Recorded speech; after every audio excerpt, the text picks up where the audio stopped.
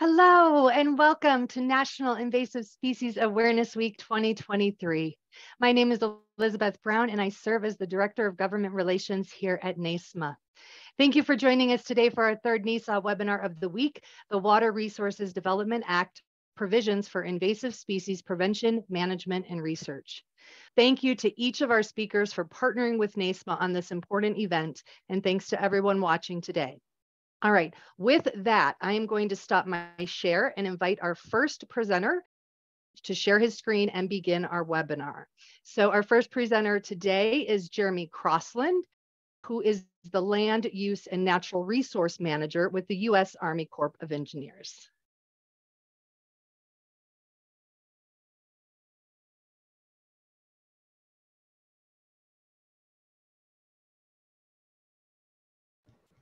Thanks for the quick introduction.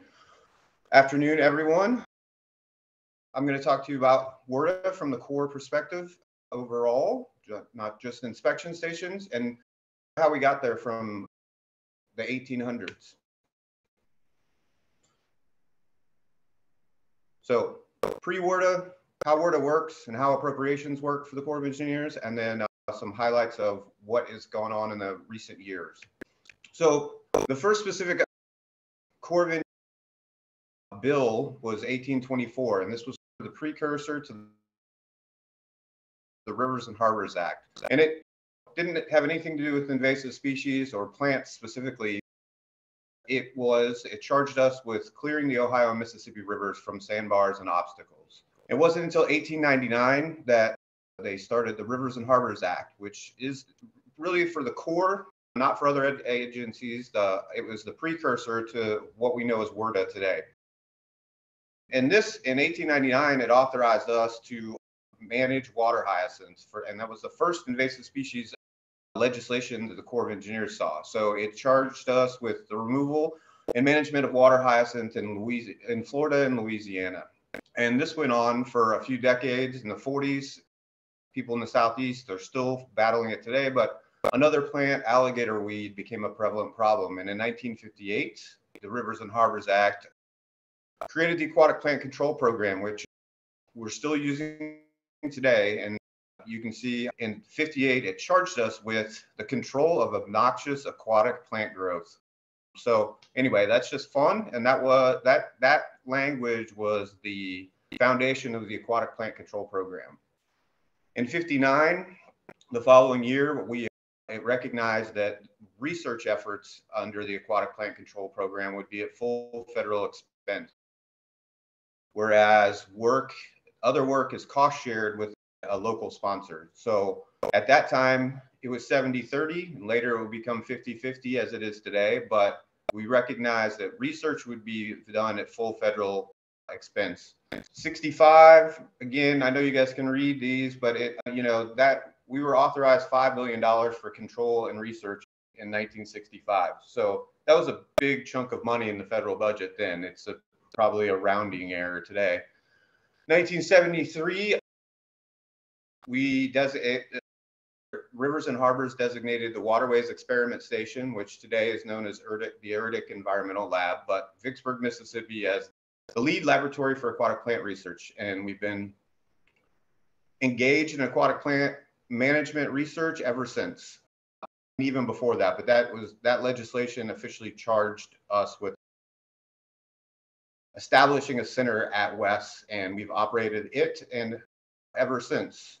1980, not really important to our non-federal partners, but Rivers and Harbors authorized us to establish the Aquatic Plant Control Operations and Support Center in the Jacksonville district. And this was recognizing that we had a need within the Corps, not just with our non-federal partners, to have a way to send technical expertise out to our district. So it established Jacksonville district as a center and gave us the mechanism to use their staff across the country to help us solve aquatic plant issues that were impacting Corps of Engineers projects.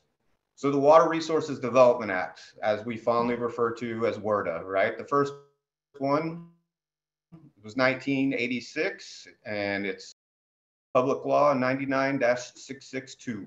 Why no more rivers and harbors? A couple of things happened. For the Corps of Engineers, they recognized that we weren't just doing navigation in rivers and harbors, right? There was a lot else going on within the Corps: ecosystem restoration, hydropower production, flood risk management, all these activities, right? And we've been doing most of them since the late 1800s. But it also, Water Resources Development Act, for, as people know, is not just for the Corps of Engineers, right? All of the water resource agencies get budgeted this way. So Bureau of Reclamation is in there, and other agencies. So it merged us into one bill, and we each have our own section. But what we're really doing with an authorization, and when it comes to the programs that we work within, the Aquatic Plant Control Program, we're really still just amending the original rivers and harbors, right? 33 USC 610 is the control of aquatic plant control growth, and that's the US code. So every time that we make a change, or a change is authorized within WRDA, we the Corps do not make that. When Congress makes a change through authorization in WRDA, it's amending this USC each time. So we get that legislation, and it becomes part of this US code, and then we follow the US code and we carry out those authorizations. And you'll see these from Jonas. I'm not trying to steal from him. I'm not going to talk about the watercraft inspection stations. The highlight here is 2014, other than watercraft inspection stations, is it changed the USC from invasive aquatic plants to aquatic invasive species. And this gave us the ability to specifically work on quagga, zebra mussels, aka we're doing watercraft inspection stations and monitoring, but it could lead to control activities. It allows us the capability to work on any invasive species, aquatic invasive species. And then I think most of us are familiar, and we'll see from Jonas in much more detail how this stuff plays out. But these are just the recent WRDAs and what has changed within them. We're just adding new areas to it, and we're adding new areas of authorization or specific activities, which is one way that we accomplish new work through the Aquatic Plant Control Program. And why is that?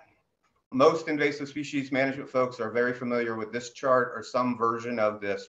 And what we're trying to do with the Aquatic Plant Control Program is we're trying to prevent, eradicate, and contain to prevent long-term management issues. And that's been the goal since the 1950s, is to work in the lower left edge of this, right? We want to prevent and we want to eradicate new issues. And then also, if we can't do that, we're trying to contain the issue to minimize long-term O&M for the Corps of Engineers and others. And that's why we cost share to work off of core projects through this program. And it allows us that capability to work with partners to control an issue before it becomes a Corps-owned issue per se, or downstream in other ways, to just buy down risk of invasive species for all of us. So each year, so we get authorizations as I described, right? And that gives us these capabilities through the program. And what's going on right now? Through the recent budget, these are the kind of highlights of what we're working with in FY23. Aquatic invasive species research, right? That's the Aquatic Plant Control Research Program. Everybody refers to as APCRP. We received $7 million this year, and we're going to be working on new control strategies, either for new species or some of the oldest ones, like water hyacinth. We're working on things like overspray to try to get a better handle on understanding how much herbicide goes in the water during a foliar treatment. We're looking at new control techniques for hydrilla and other submerged plants and flowing water. We're always exploring new biocontrols. It's an extremely cost-effective way to do business if we can find successful ones. And something that's come up in the last 2 budget cycles is this next bullet, flowering Russian hydrilla. And we're trying to demonstrate these new technologies that we're researching at a field scale level, right?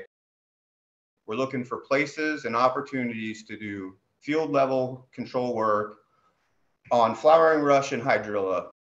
And so we're working with a list of stakeholders and we're going to put out, again, field scale demonstrations of recent research to work with these new control technologies at the field level and conduct and try to continue to improve them and share these technologies with not just non-federal sponsors, but other feds also.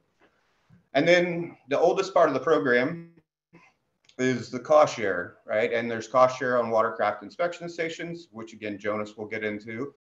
And then in FY23, we got about $2.5 million to do what we sometimes refer to as traditional cost share work, which is invasive plants, what we've done since the 50s. And so we're working with non-federal sponsors to create agreements to conduct work on hydrilla and giant salvinia. And then out of the box, or not out of the box, but sort of like the new is to explore working with northern pike as a cost share in FY23. And then we're always looking for opportunities to be able to cost share on rapid response activities, which can be more complicated, but it's trying to work in the early detection rapid response area. So there's a lot on the screen here, and I'm not going to talk about it in detail. Again, I think Jonas will highlight some of these things for watercraft inspection station and how it's changed, but this is what our appropriations looks like, and it's separate from WRDA, right? We get authorization through WRDA, and we get appropriation. Anybody can look at that later if they would like, but this is what's really important for people to understand is WRDA authorizes, energy and water appropriates. And so what does this mean to stakeholders and non-federal sponsors? It's fine for us to get an authorization through WRDA that tells us we're authorized to do the following activity, but we can't do that activity until we get an appropriation that tells us you are appropriated dollars for that activity. And I'm going to flash back one more time, again, not to confuse folks, but that's what's happening here is the sub-program appropriations is giving us specific tasks that we're allowed to work on. And that's what makes the program really work, whether you're worried about watercraft inspection stations or killing in hydrilla. So that's all I got on how the sort of nuts and bolts of WRDA works. Thank you. All right, thank you so much, Jeremy. That was great.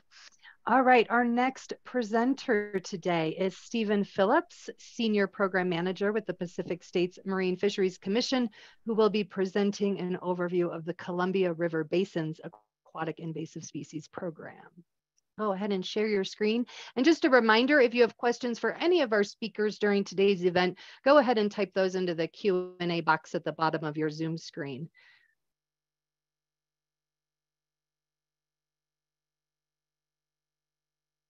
Thanks, folks. Great to be with you today. I'll talk a little bit about some of the background on the Columbia River Basin AIS program and also some APC WID WRDA work that we're doing with the Corps. We've been working on, at the Pacific States Marine Fisheries Commission, on invasive species since 1999. Our main species right now are quagga and zebra mussels. I want to thank our staff, admin Amy Stark, GIS manager Van Haren, and especially our contractors, Lisa Deborah Kerr, Quagga D. Davis, Leah Elwell, and Robin Drawheim. These are the folks that get all the work done in our program. I want to thank our funding agencies, Bonneville, Fish and Wildlife Service, Sportfish, Wallop Bro, and Army Corps of Engineers. A little bit of history to set the stage. In 1990, the NANC was passed, and that created, as many the Aquatic Nuisance Species Task Force and the regional panels. And then in 1996, NISAW was passed, and this was important because it created the 100th Meridian Initiative. And then you can see that document, 100th Meridian Initiative. A strategy to prevent zebra mussels from moving west was done in 2001. At the same time, we started getting concerned about the Lewis and Clark Trail Bicentennial that was supposed to have thousands of watercraft recreating the journey. And it didn't turn out that way, actually. There weren't very many boats that did it. But what it did do is tied the Missouri and much of the West to the Columbia River Basin. And with the issue, are mussels going to be moving across the country in this event? So for us, it was a good time to coordinate across many boundaries. This is what the 100th Meridian Initiative group looked like at the beginning in the early 2000s. An interesting mix of agencies. And so then what happened after this document there on the left came out, the Fish and Wildlife Service formed basin teams that you can see there. Those are the 6 that I could find. And now we've got two active basins. The Missouri River is funded by the Fish and Wildlife Service, and the Columbia River, which is funded by Fish and Wildlife Service and BPA. The 100thmeridian.org website does not exist. The URL was not renewed many years ago. That information was transferred to westernAS.org, which is the PSMFC website. And the question always comes up, what's going on with coordination? Well, you can see there on the bottom left, there is a lot of stuff that's gone on since the 100th Meridian Initiative, the WRP, Quagga Zebra Action Plan, Building Consensus in the West, a regional defense in the Pacific Northwest, Safeguarding the West, QZAP, Whiskey, and then also the WGA as well, Western Governors Association. So the 100th Meridian was a great idea to try to stop them there. However, mussels started getting over that false border. And in 2007, this is the photo of the first mussel found in Lake Mead by Wen Baldwin, God rest his soul, in January 8th, 2007. Those of us in the Northwest and elsewhere thought, boy, this is going to be expensive. We've only got hundreds of thousands of dollars per state to battle this expanding population, and we really need millions. And so for where we are, you've probably heard that salmon and steelhead are a big deal, and they are. There's a sockeye salmon fish going up and down the Columbia River need to go up fish ladders, and then they come back down. They are guided by traveling fish screens in front of the turbines. And when those fish screens don't operate, the turbines don't run. So electricity isn't generated. So it's important to keep these clean. Hydropower water impacts, you guys know about this, but we were showing and seeing what was going on in the Great Lakes. There's a cooler unit, Ontario Hydro, I think on the Niagara River. There's some trash racks at Hoover Dam from the eventual infestation there. And again, we know we needed significant money to be able to battle this. So we started a legislative push with a lot of partners. So going back even into the 2000s, and we found that the Water Resources Development Act was a target for AIS funding. And then, it's not miraculous, but we got great across the aisle Democrat Republican support, especially from these folks, to get the watercraft inspection monitoring into the WRDA bill, as Jeremy mentioned. And it was an effort by a lot of different people. Our Planning Council up here in the Northwest, Pacific Northwest Economic Region, Flathead Basin Commission, us, Representative in Idaho, Eric Anderson, tribe states, many others were behind this. And as I was digging around in the hot tub time machine last night on my hard drive, I came across this, and this is the original letter that went to Rahal and Schuster, telling them that, hey, in the Senate bill, there's some language on invasive species in the WRDA bill, and we need to get that in the House. And then the interesting part is the partners that signed up on this, Mike Simpson, he's a heavyweight, Mike Thompson, Jonas will tell us about the Russian River, that's where Mike Thompson is. And then there's some people on this list that are still there and they don't get along very well. But we got them, all of us combined, to sign on to this letter pushing WRDA towards the finish line. And so in 2017, it was mentioned by Jeremy that we signed a PA partnership agreement with Walla Walla Corps of Engineers to administer the APC WID cost share program for the 4 states. And then last year in Nevada and Wyoming, we added those as well. The program began in 2017. And then what that looks like flashing to 2023, a 6-state spending total for monitoring watercraft inspections is going to be about $14 million. And that's a huge increase from where we were in the early 2000s of just hundreds of thousands of dollars. The other important part of the WRDA program is because of the cost share, we need to have a lot of partners. And so we've got state, tribal, NGO, you see a Vista down there, Bonneville Power Administration, lots of different partners that work on this program now. And what has it done to our inspection and decontamination and inspection and interception numbers? You can see 2017 there that this is when the WRDA APC WID began. That's when we started getting our funding. And we were picking up 50, going back in time, 50 to 75 boats a year. And that now has steadily increased. In 2021, Dreissenid fouled watercrafts were well over 200. And then on watercraft inspections, again, we were around 150,000 inspections. Now we're up well into the hundreds, multi-hundreds of thousands, with a peak of over 350,000 in 2020, probably related to COVID and people going out and boating a lot more. The program and the influx of funds has also allowed us to expand operations.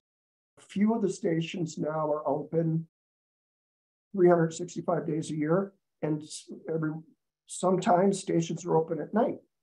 Stations are also open longer, so we got a lot more coverage, and that's reflected in the increase in inspections and interceptions.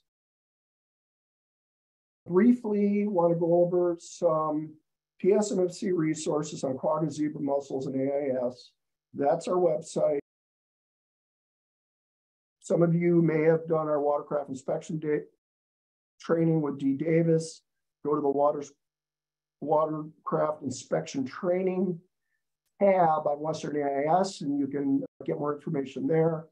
I'm going to show you a watercraft inspection map, a monitoring map, and then on rapid response, I'll show you a slide on CRB dirt.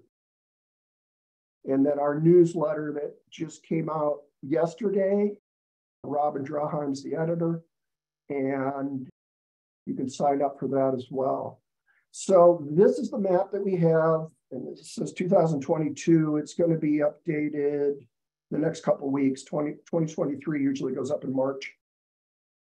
And this can be found on our site. You click on those beetles, and then what happens, it'll pop up and show you when the station's open. Now, of interest on this is we had a Western AIS coordinators meeting a couple of weeks back, and we had a discussion of, do we really want to have this thing up on the web? And we've had this discussion on and off for the last 5-6 years, because apparently some people will go and then use this to cheat and get around the stations, instead of its intended purpose to help coordinate that folks to get to a station at the appropriate time. Resource managers do use this so that we can coordinate where the stations are, putting them in the most appropriate place. And this will be especially important as more APC WRDA funds come into the upper Colorado and upper Missouri, and Jonas is going to talk about that. We've been keeping a monitoring data set for 10 plus years. You can click on it and the data for each site will pop up. It's nothing fancy. I've got eDNA highlighted there because yesterday there was a lot of eDNA talk. USGS has got quite a bit of funding and they're moving forward to that. It sounds really exciting. Potentially this could be of help to USGS. They have reached out to us and asked about what kind of eDNA information we have, and we have some. And again, you can go to westernas.org monitoring and bring that map up, and this will be updated with 2022 data next week. Another program that was started in late 2021 and now into 2022 by Lisa Deborah Cares is called Before You Haul program. What we're always trying to do is identify those boats that are coming across, especially from the Great Lakes into the Pacific Northwest, but also out of Lake Mead and Texas and other water bodies. And so what this does, it's up on the DOT sites of all the states. And when they're getting a permit, they see this and they can call an 800 number we have set up. And then the operator will then send that information to the destination state. And it's worked well. We've been able to capture and inform more of the haulers out there, though there's still work to do. We have most of the western states set up. We're expecting Nebraska, Mississippi, and West Virginia to come on soon. Texas, so far, is a no-go. We talk about rapid response a lot, and one of the things we did, this is Lisa's project, bdirt.com. If you're going to put chemicals in the water to kill mussels, you're going to need a permit. So we work with Fish and Wildlife Service funding. We worked with Fish and Wildlife Service and then NOAA to identify all the ESA NEPA concerns that need to be made, that are needed if you're going to whack some mussels. In the Pacific Northwest, we already know that if you try a copper product, copper sulfate and salmon may not mix, so you'd probably get steered towards a potassium product instead. There's also other information on here, reference documents in case you're interested, but this is the part, this ESA consultation that we've identified over the years is you got to get that straightened out if you're going to get chemicals in the water quickly. So we do host some meetings. So these are mostly Western. I'll just give you a heads up. Pacific Ballast Water Group is meeting March 28th and 29th at the lovely Doubletree at the Seattle Airport. Columbia River Basin team is going to be in Boise in June. We're working on a Missouri River Basin team. And again, these are the old 100th Meridian teams. And we're thinking summer, perhaps July of 2023. And it may be in person. Further information will be coming out, and Leah Elwell is the contact for both the basin teams. Finally, the aquatic invasive species news we put out has been 15 years now since we've been doing it. Back in 2008, our original editor was Joan Cabresa, and she was with EPA in Seattle, and she was the coordinator, and I put that in quotes because at the time, Joan, this is where she really gained fame. She really had to fight to be the coordinator for EPA in Seattle. They didn't see it as one of their main missions. She noticed a gap and she did a great job.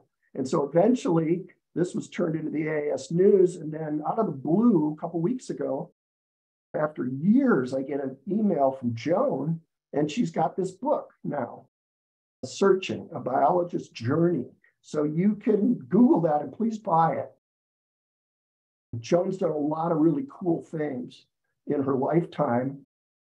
And you can see Costa Rican jungle, Asia, Philippines, Guam. And I think she talks about cats, and for invasives, I know she talks about cats and rats. So there's a couple of things there for you to look at. So yeah, buy this book. That's what I got. There's the email address for me.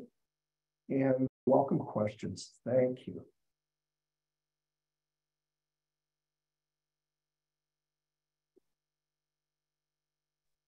All right. Thank you so much, Stephen.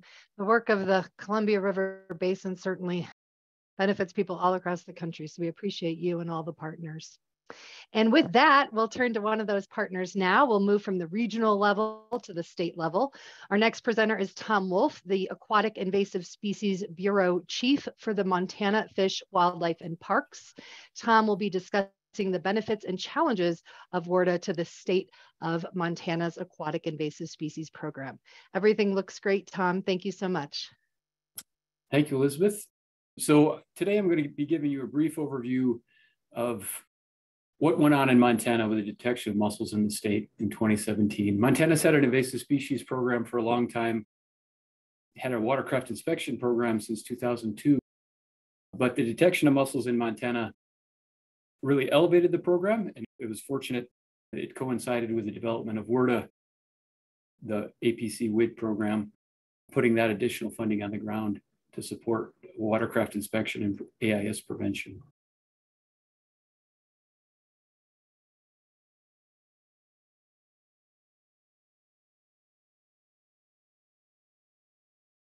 Mussels were first detected in Montana in November 2016. It was samples that were collected from that summer. They were analyzed late in the season, and that's when invasive mussel larvae were detected in Canyon Ferry and Tiber reservoirs. The governor at the time declared a natural resource emergency, allowing additional resources and state funding to be dedicated to the containment and prevention of aquatic invasive mussels from moving from one place to another. An incident command team was put in place, and the legislature in Montana is every other year. So it just so happened legislature was in session at that time. New legislation was created, new funding was allocated, as well as additional staff, which included my position. And all this coincided with a lot of other people, the people that Stephen was talking about, were working on getting WRDA earmarked for watercraft inspection. And so that allowed legislators at the time, they were able to access the aquatic plant control, watercraft inspection, decontamination dollars as they developed our funding and our program blueprint for moving forward, which was very fortuitous. Those are the two locations where those mussel populations were detected. Both of those populations had a containment program set up around them, so making sure all watercraft leaving those waters were clean, drain, dry, and if needed, decontaminated to prevent the spread of invasive mussels out of those water bodies and into different basins. Also, with the laws and regulations in Montana, mandatory inspection before launch was required for all watercraft entering the state, crossing west over the Continental Divide and entering the Flathead River Basin, on top of mandatory exit inspections on Canyon Ferry and Tiber Reservoir. Also, we ended up with expanded enforcement, expanded early detection survey, expanded outreach and education, expanded partner involvement with the aquatic invasive species issue. And all this was supported with the APC WID funding with a 50-50 match. So the state provided half that funding and was leveraged with this Corps of Engineer funding. Montana's invasive species program is, for the most part, totally leveraged thanks to the contributions of the APC WID program with that 50-50 match. In response to mussels, we expanded our watercraft inspection program. We conducted intensive survey using all the tools in the toolbox, including mussel detection, canines, and environmental DNA.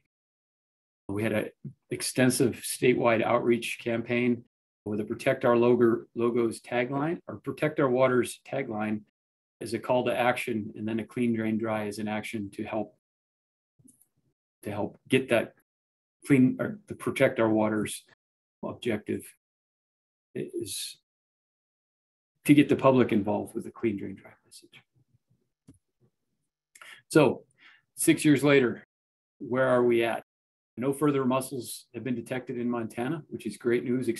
Intensive survey has found no further evidence of mussels. Our mussel positive waters were delisted. So over 5 years of no detection in our mussel water bodies, no veligers were found, no DNA evidence was found. So those mussel positive water bodies no longer require mandatory exit inspections. We still sample the heck out of them, but no evidence of mussels exists in Montana at this time that we've seen, which is great news. What we have for funding now, Montana's invasive species program is funded through a state, in-state, out-of-state angler fees, out-of-state motorized and non-motorized vessel fees, and a fee on hydroelectric power generation for our larger hydroelectric power producers. All of that is leveraged through the APC WID, Army Corps of Engineers funding, which allows us to do double what we would have been able to do otherwise because of that funding. And also to acknowledge support from Fish and Wildlife Service, Bureau of Reclamation, and U.S. Forest Service, which also contribute to our aquatic invasive species effort in the state.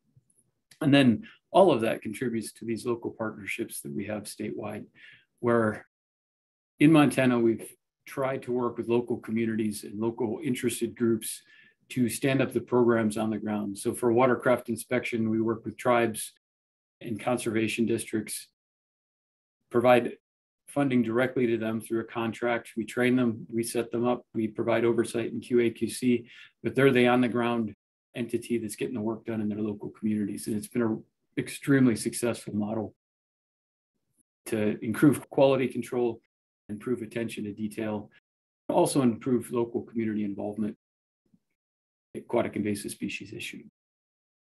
And then also acknowledging we work really closely with National Park Service and the City of Whitefish, who all run watercraft inspection stations that aren't funded by the state, but we coordinate closely with them, provide resources and training and that type of thing. This is where watercraft inspection stations are in Montana now, the little blue squares, again, focusing on state borders, continental divide, and then going into the Flathead River Basin. Inspection numbers, you can see that bump in 2016 when mussels were detected in the state. That coincides with WRDA, and those numbers have continued to climb. There was a bump during COVID, and now I think we've stabilized for a really robust ongoing program for watercraft inspection, preventing the movement of aquatic invasive species on watercraft.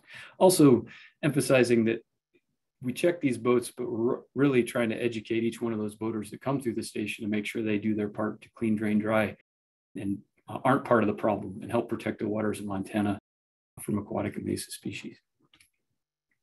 That's one graphic from our station in eastern Montana, our Webo station, just showing the watercraft that go through that station, where they're coming from in 1 year. And people move boats a long ways as they travel in the country. And they're also coming from a lot of places with a lot of nasty aquatic invasive species we don't have and don't want in the state.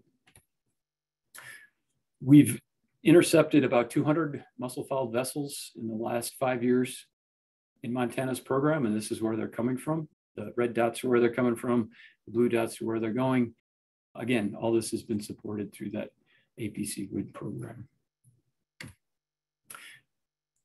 This is where mussels are known to occur now in the continental US, really highlighting that star in South Dakota right now. That's a detection that occurred this last season. Zebra mussels are now in the Black Hills, 70 miles from Montana, 20 miles from Wyoming. A new opportunity for prevention, working really closely with Bureau of Reclamation, the state of South Dakota, state of Wyoming, and the Army Corps of Engineers to try to figure out how we can make sure containment occurs down in that Black Hills population in Lake Peck.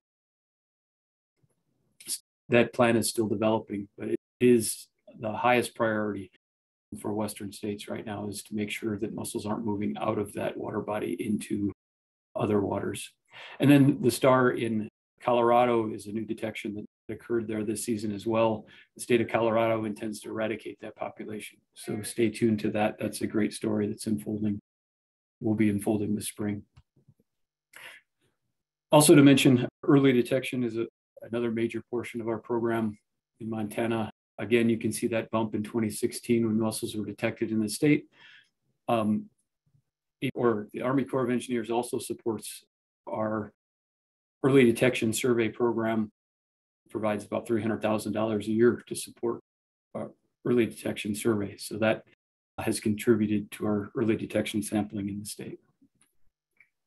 Sampling statewide, but focusing on areas with highest use like Fort Peck and Flathead Lake, as well as looking at places like Tyburn Canyon Ferry, just in case there's something still hiding out there. And again, no further evidence of mussels there. Outreach partnerships, we work really closely with our partners to deliver the clean, dry, dry message to local level, working with tribes, NGOs, utilities. Again, just a great way to get information out at the local level, compelling people to do the right thing and clean their watercraft before they move from one place to another. So the title of my talk was Successes and Challenges, and I think we've talked about a lot of great successes. We'll end on just a couple little challenges that we see out there. The availability of 50-50 match is a challenge for some of these new basin states that are coming online, just because the level of funding they have to match that 50-50 match will be a challenge in some locations, which will limit the amount of work they can do on the ground. Also, the approval of those other basins besides Columbia Basin, Jeremy mentioned that early on. It's been a long time coming to try to get this new funding available, and it's just been a little frustrating because it's been coming, but bureaucracy and all that, it's been slow coming. And then also to mention, Kansas has seen some challenges because of some language errors in the original allocation indicating the Arizona River Basin instead of the Arkansas River Basin, which that is being corrected, but it puts Kansas even farther behind in getting some of that funding for the central states.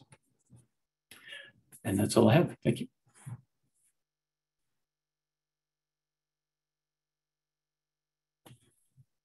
All right. Thank you so much, Tom. The AIS program in Montana is certainly a model for others to follow. So I appreciate you sharing your experiences with us today. All right, we are going to go back to the Army Corps of Engineers. Our next presentation is titled Implementing the 2018 and 2020 WRDA Authorizations to Expand Watercraft Inspection and Decontamination Monitoring and Rapid Response to New Basins. And this will be presented by Jonas Grunman, who is a Natural Resource Specialist with the Walla District of the Army Corps of Engineers. So welcome, Jonas. Go ahead and share your screen.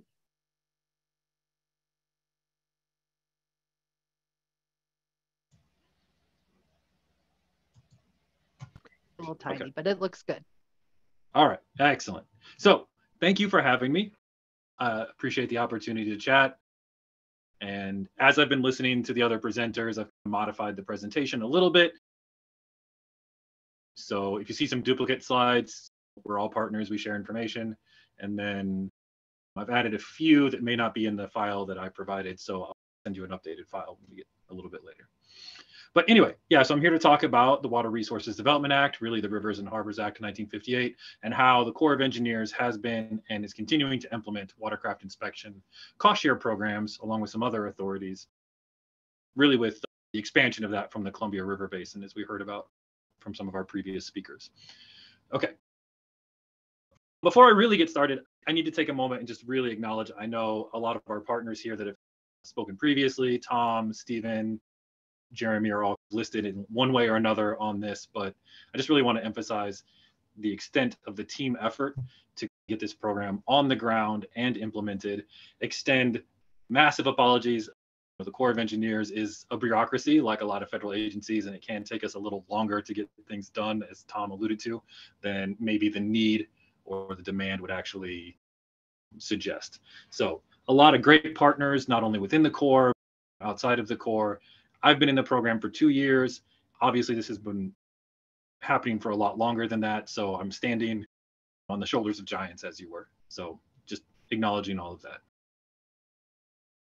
So just some bottom lines, real quick messages to share. For the Corps of Engineers, aquatic invasive species really impact all of our missions, especially on the civil works side, but including probably our military missions as well. But on the civil works side, recreation, ecosystem restoration, water resource infrastructure, whether that's hydropower, flood control, water conveyance, all of these missions that the Corps of Engineers have are directly impacted as a water resource agency by aquatic invasive species.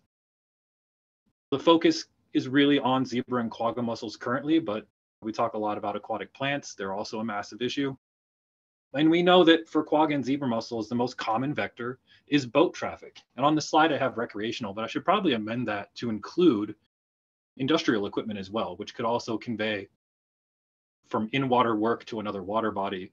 So really, any human-mediated traffic is the issue. And from the slide that we saw earlier, I think from Jeremy showing that kind of invasion curve and where your efforts are best placed, we know that prevention is where you get the most bang for your buck.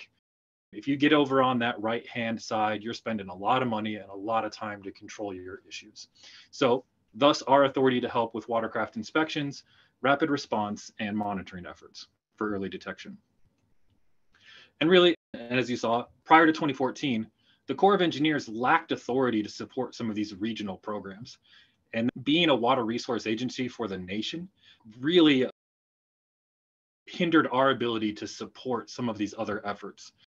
And so we're happy to receive the authority in 2014 so we could actually come to the table, not just be a participant sitting at the table who can't bring anything to it, but actually put some money on the ground and show some support. And then I'm here really to talk about some of our expanded authorities with those WRDA acts from 2018 and 2020 and on the status.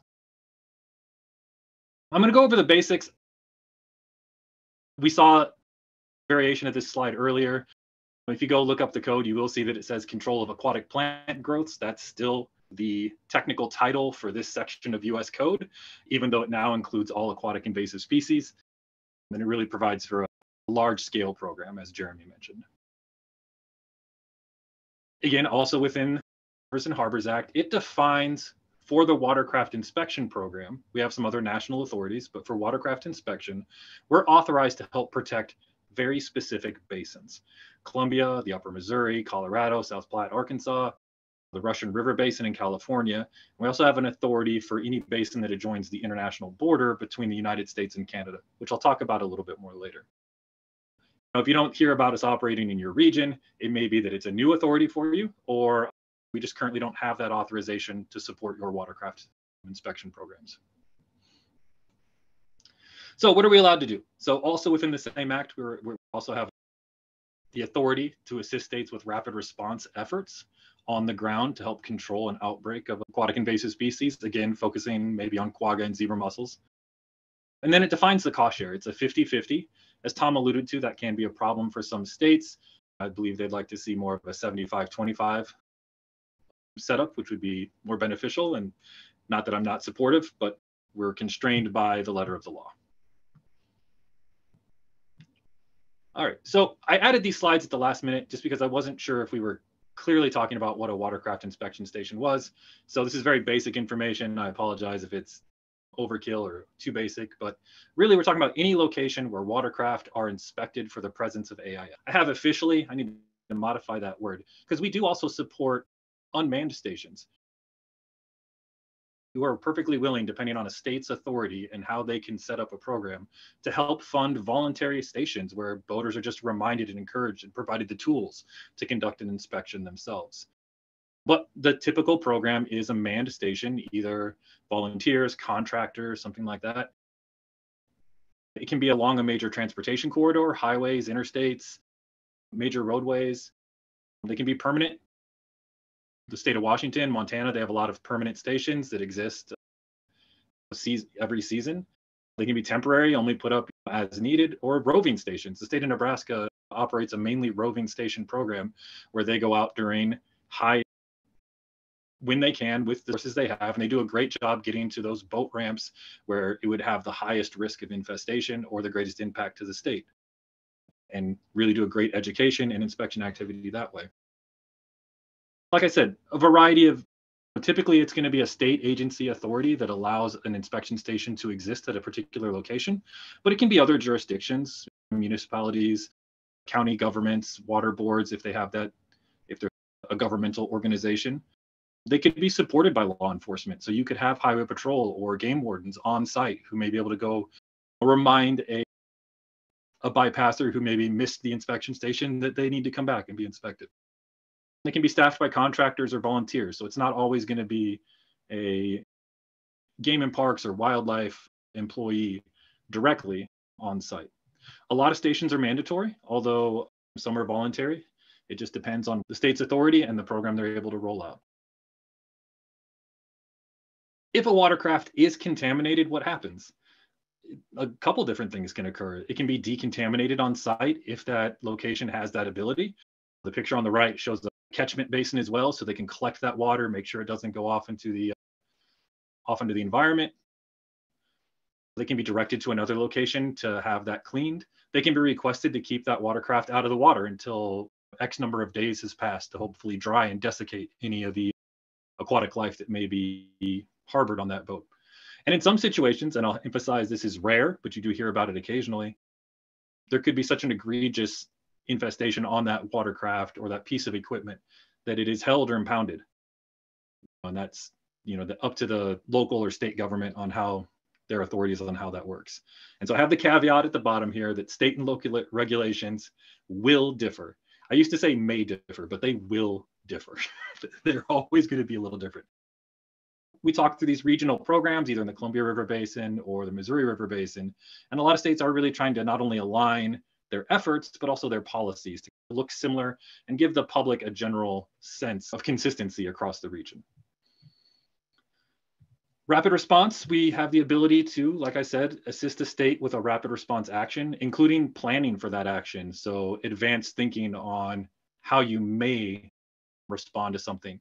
A training exercise on site to actually, imagine that there is an infestation, you've just found it, you go out there, how do you handle it? Where do you put the booms? What kind of actions do you take on that? So we help fund some of those efforts as well.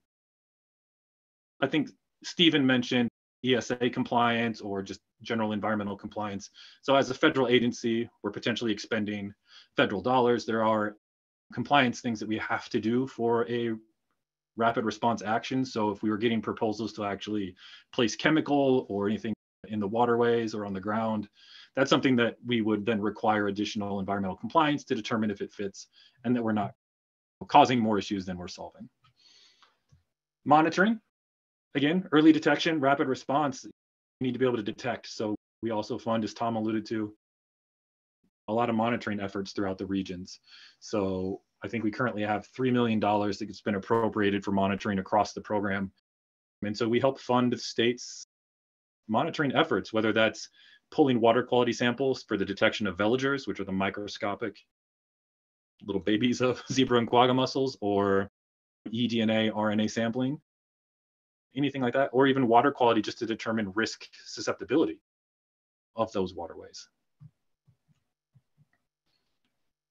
All right, so into the meat of it, like where we're at now and where we're heading with our expanded authorities in 2018 and 2020.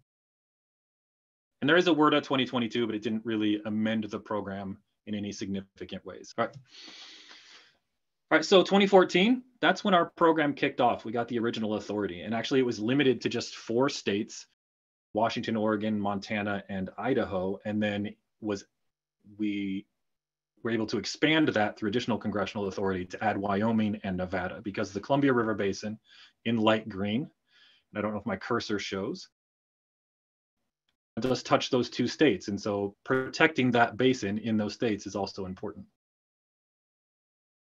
WRDA 2018 authorized a wide swath of additional basins. The upper Missouri is light blue. We have the upper Colorado, the South Platte, and actually, as Tom said, Arkansas River Basin was authorized in that same bill. And we had to wait for an additional Water Resources Act to correct that and call it the correct thing before we could start planning and executing within that region. So Kansas, Oklahoma, a little behind the others because of that. Also in 2020, we received authority for the Russian River Basin, which is pulled it out and it gets lost on the cutout of the map, but it's a smaller basin in a very important region, I would say. Important to protect. A lot of agriculture in this area. South of that is the San Francisco area, the Bay Area, so there's a lot of population there and water resources that are pulled from that basin. So protecting that, very important. And yeah, sorry. So for the Upper Missouri and those South Platte and Upper Colorado, we are routing our study documents. It's called a letter report, and our environmental compliance documents, kind of all contained under NEPA. They're currently routing for finalization and approval up through our headquarters office. We're targeting onboarding those non-federal sponsors, so the states in that region, any of those regions, for their spring inspection season, and we, fingers crossed, should be able to make that. A few steps to do once those are approved, but on track to have them on board this year. For the Arkansas River Basin, just because of that delay, it took a little bit longer to get a team together to start, but we are drafting that study document and we're hoping to have them on board by the spring of 2024, if that all goes well. WRDA 2020 authorized our Russian River Basin, as we talked about, and hoping to have them on board as well in 2024. Now, the interesting one is the US-Canada border. Not that they're not all interesting, but the US-Canada border region, the language authorizing that is a little bit different. And so we're looking at a couple different avenues to implement that authority.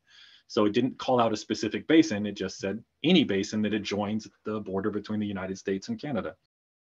So we are looking at international cost shares, potentially helping the businesses within Canada support those efforts to help protect anything coming from the north, south across the border, thereby providing protection for the United States. We're beginning a study process for the Midwest, like Wisconsin, Minnesota, the Great Lakes region, and we're also scoping out several other potential uses of that authority. So this is mainly the Midwest region that we're considering. This map is my interpretation of our authority. It is not limited to this. I have a caveat down there. I just grabbed some HUC units and it shows. But anyway, we can protect the, any border, international border between those areas at locations with the highest likelihood of preventing the spread of AIS into or out of waters of the United States. And so we're working with our local division, Mississippi Valley Division, and the local district there to start coordination with those states and hopefully get a program on the ground here in the next year or two. Again, you saw something similar on previous presentations, but again, these are the authorizations over time. I still have drafts in here from 2022, but that's been finalized and I need to adjust those numbers. But you can just see that over the years, as they have given us authority, they've also given us the appropriation. And then that is also translated as we move into the appropriation side, the actual money that the Corps gets to move and act upon. That is also increased over time. And I've pulled out the slide that shows the entire history, but you can just see even from 21 to 22 to 23, again, having a draft there, it's actually 36 million for FY23, that as they've given us that additional authority, they recognize the importance and they've given us the appropriation to act on that. So you can see a lot here over time that emphasize the watercraft inspection station program or related monitoring efforts. And really, that's the end of what I had for the presentation. I'm looking forward to answer questions down the road. Thank you.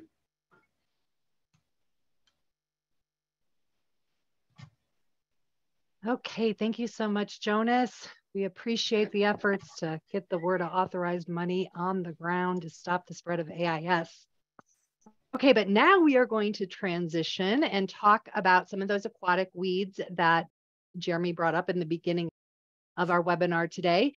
The final talk of today's webinar is titled Highlights of Research and Management of Aquatic Plants, supported by WRDA. And we are fortunate to have Dr. Mark Heilman here. He's the past president of the Aquatic Plant Management Society.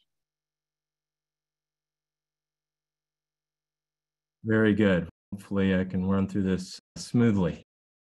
So thanks for the opportunity. I'm again Mark Heilman. I have had the opportunity and the privilege to serve as a president of the Aquatic Plant Management Society, which is the only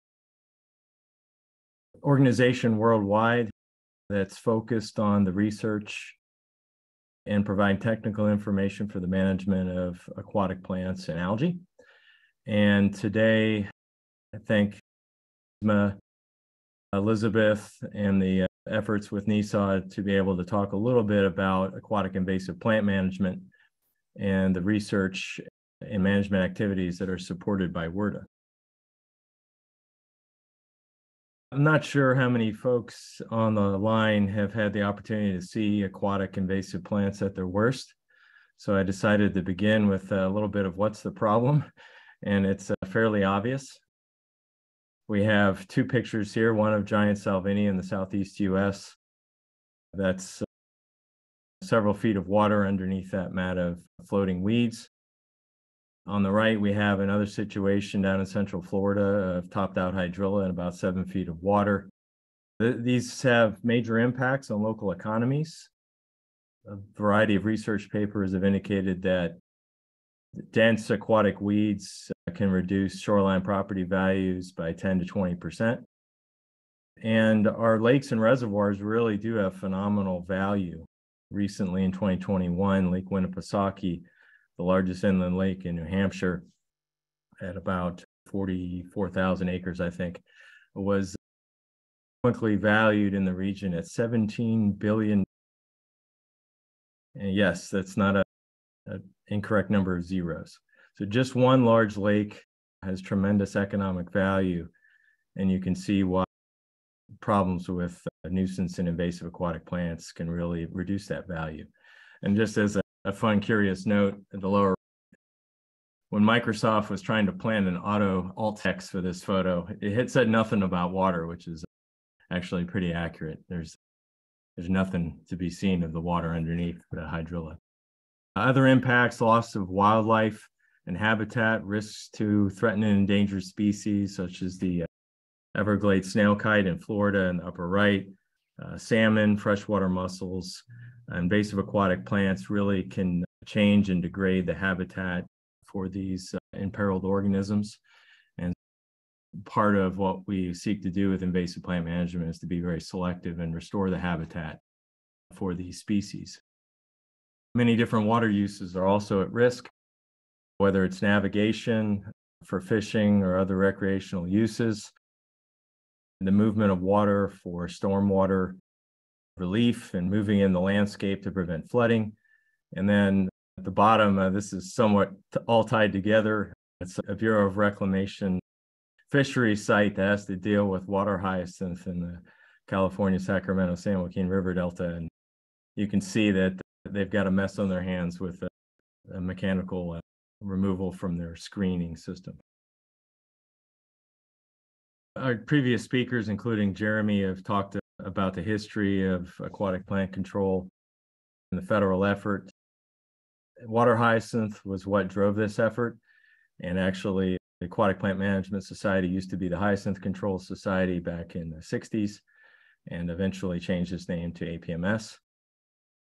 And this is all tied together with the Corps' authorization to implement aquatic plant control and the Aquatic Plant Control Program starting in the late 50s, mid 60s and beyond, with its research mission, as Jeremy has described. The River and Harbor Act, still some of that original language is in the legislation that exists today. And from water hyacinth, many other aquatic plants such as hydrilla and Eurasian water milfoil became focused species over time, ultimately leading to the Aquatic Plant Control Research Program and its efforts to develop research to inform management by the Corps and many partners. We do have other sources of revenue that can be used indirectly in different ways for aquatic plant management, such as the Great Lakes Restoration Initiative is an important one in that region. But really the Corps, the Engineer Research and Development Centers, APC, and its related research programs, the only federal program with focus and dedicated appropriations for aquatic invasive plant management. This fundamentally is a very favorable cost-sharing program that's ebbed and won over time, but we've seen a resumption of that effort for boat inspection, as well as some other management activities. And fundamentally, this program and its research have improved operational outcomes and catalyzed collaborative research on management.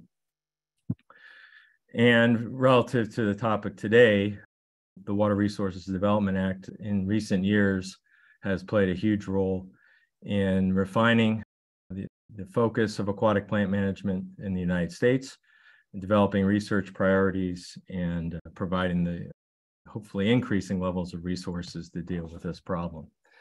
So what I wanted to do is put some real world examples to the impact of the aquatic plant control program and its research efforts through WRDA.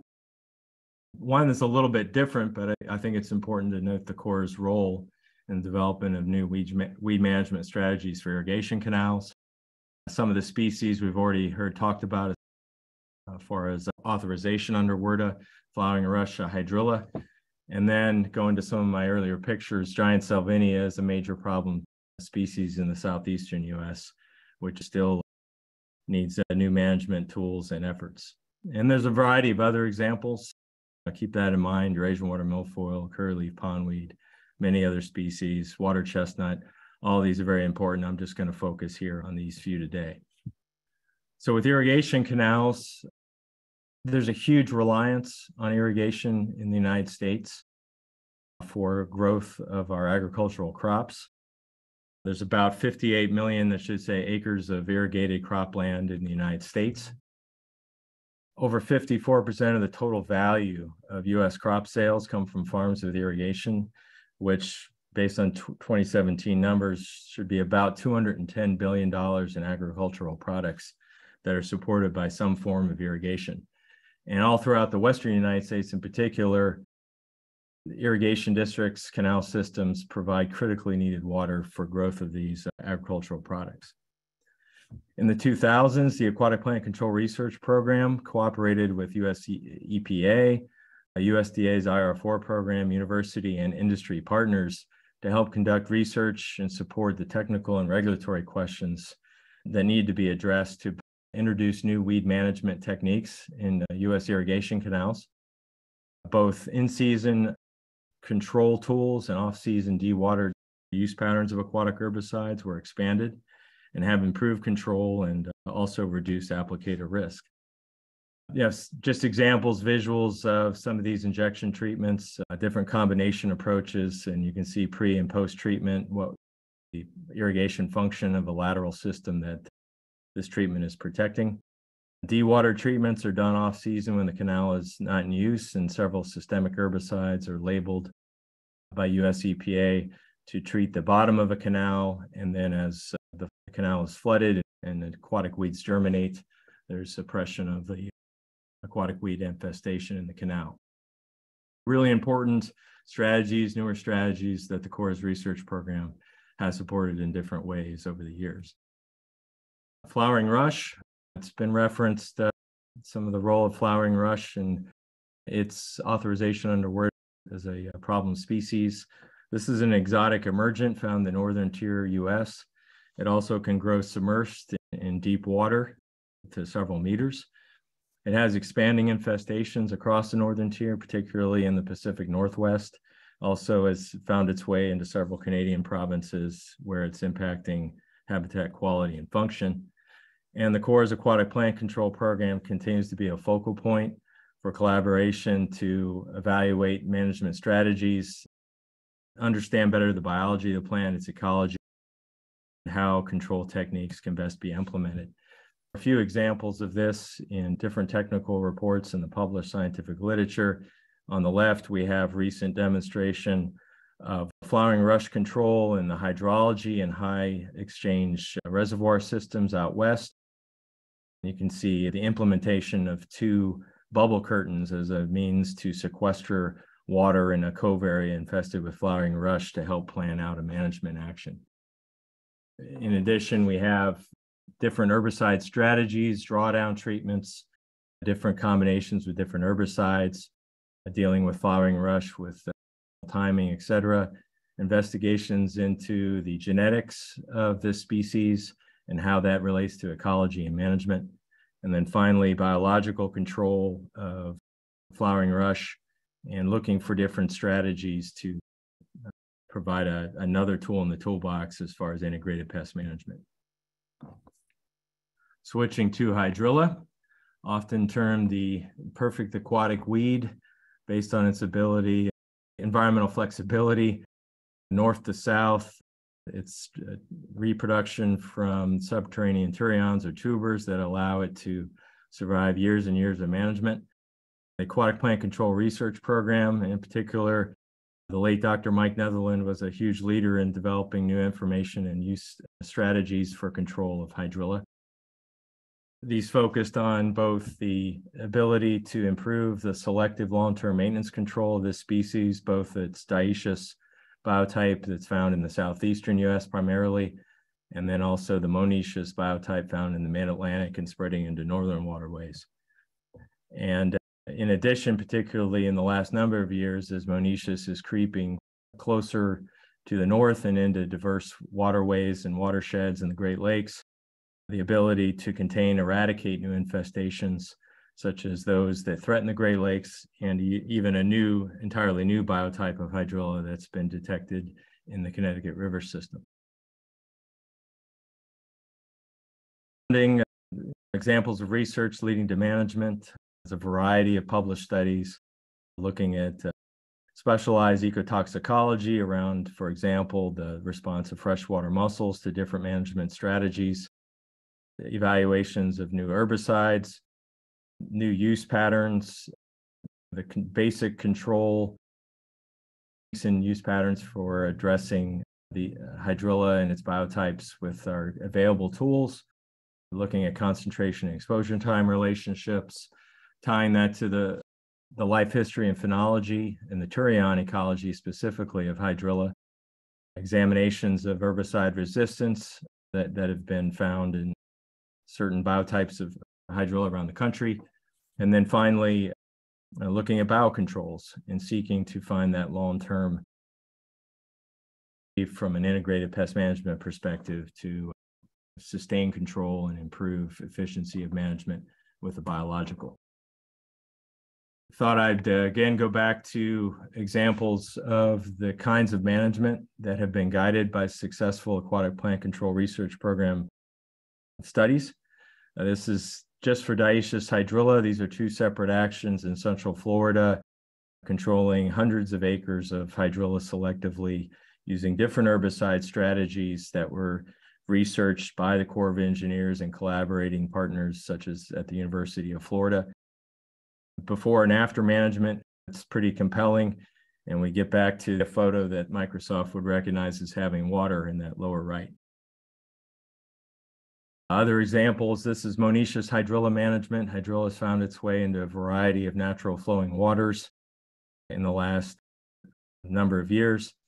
And there's been successful management guided by some of the research developed under the Corps' research program. Two examples of the Eno River in North Carolina and the Croton River in New York, feeding the Hudson River, both actions that have been implemented successfully based on utilization of federal research. Other examples of demonstration leading to operations, basically, as Jeremy talked about earlier. These are examples on monoecious hydrilla. Again, there's been a multi-year project with the infestation of monoecious hydrilla in the Erie Canal in the Tonawanda Creek area near Buffalo. And the Corps' Buffalo District and the Corps' Aquatic Plant Control Program has been engaged with that to reduce hydrilla and its risk of movement in that region. New York has also seen infestation of Cayuga lakes since 2011, and the Corps in the last 6-7 years has been involved in efforts associated with managing around two different areas, Wells College near Aurora, New York, and Stewart Park down near Italy. The Corps is also, through cost sharing and technical exchange, has been able to help other agencies deal with new hydrilla infestations. A good example of this is collaboration with Pennsylvania's Department of Conservation and Natural Resources and also Ohio DNR with the Pine Matooning Reservoir. Hydrilla detected on this large system that, as the map shows in the upper middle left or middle I see a wide range of different zip codes and areas of the region and even beyond down to Florida, where boats have traveled directly from that location to Pymatoonie. So it's very much a super spreader type lake for an aquatic invasive species. And unfortunately, we see the management of hydrilla has been implemented collaboratively to contain and reduce hydrilla in the system. Won't get into the details in the bottom. You can go to the Hydrilla Collaborative website and look for some of this information, but functionally it shows that management has contained hydrilla. It's not currently on a path towards eradication, but it's certainly being suppressed, and its risk of movement in the region into Lake Erie and beyond is being reduced. Finally, the last example I'll talk about is giant salvinia. This very problematic free-floating aquatic fern has been scattered across the southeastern U.S. now after an original introduction in South Carolina in 1995. It's certainly well known for its highly aggressive growth rates, going from minimal coverage to reservoir or lake or pond-wide coverage in a matter of weeks or months. And you can see a system in North Carolina I'll talk a little bit more about on the lower right, showing the infestation in a swampy area of southeastern North Carolina. The Corps has been instrumental in its research and investigations of management strategies for giant salvinia since the mid-90s. And it's looking at all the tools in the toolbox, starting with the ecology of the plant, herbicide use patterns, as well as playing a key role in developing strategies for the rear distribution and evaluation of the effects of the biocontrol, the salvinia weevil. And here's just examples of technical reports and published papers that have guided some of the recent management strategies and the use of integrated tools for dealing with giant salvinia. So I thought I'd run through one example that I've had some direct involvement with myself, and that's just dealing with a new infestation in North Carolina in what's called Gapway Swamp. It's in Columbus County in the southeastern part of the state. This area, it's an impoundment that runs through a canal system a few miles into the Lumber River and then into the Little PD and the PD River in South Carolina.